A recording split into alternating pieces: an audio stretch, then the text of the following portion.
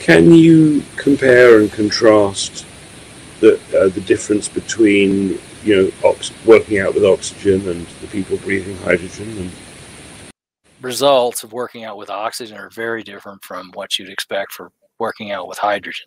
So, hydrogen per se as an H2 ends up being a very freely mobile, because it's such a tiny atom or tiny molecule that once you breathe it in, it dissolves or diffuses through tissue.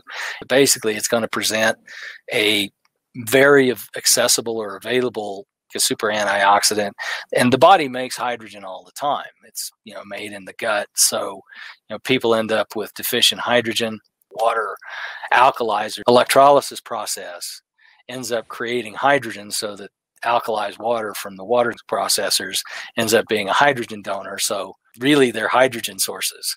And so those sources, so to me, hydrogen by whatever route is going to have about the same effect, but it's going to be mostly antioxidant by character. Oxygen is a substrate for about every metabolic process. So like, for example, somebody gets on LiveO2 and they resolve an oxygen deficiency, the result of that workout can be dramatic.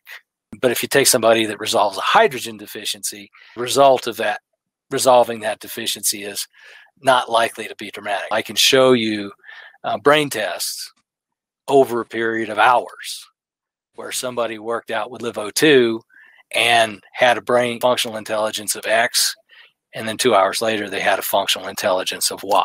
It's just that oxygen deficiency is a lot more common and more systemically damaging than hydrogen deficiency. So when you resolve that deficiency, all of a sudden you see things come right back.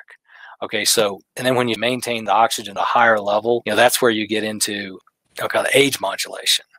So a typical result that you'll see, like with oxygen training, and I don't mean once, I mean like 3 times a week for couple of months, when you look at that list of problems, like, wow, that problem came online XYZ, so that after you've been accumulating these things for 20 years, you're like, wow, the list is getting pretty long.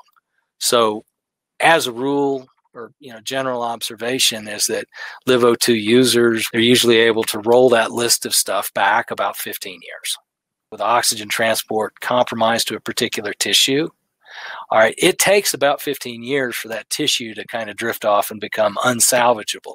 So what's happening is that, by reestablishing the oxygen incrementally and keeping it high, then actually you're able to bring back tissues that have been hindered by this tourniquet injury that I was mentioning earlier.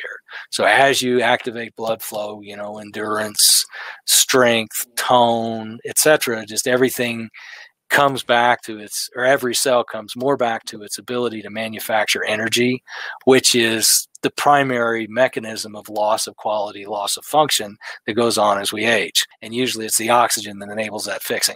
You don't get that long list kind of thing, by supplementing hydrogen to bring it back to the specific question. Not to say hydrogen is not valuable, or to say that you shouldn't or couldn't use both of them at the same time.